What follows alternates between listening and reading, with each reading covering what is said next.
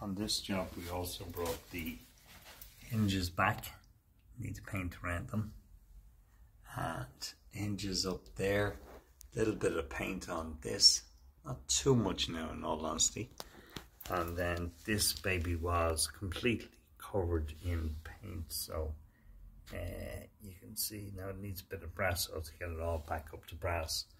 And then these babies, a little bit of paint on the handle and 2 hinges, so when you're looking at it, just looks more uniformed.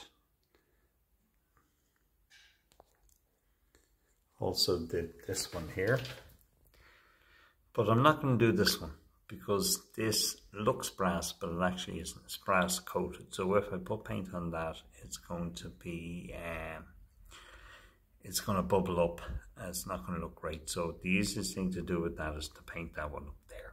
Got a clean one victory there.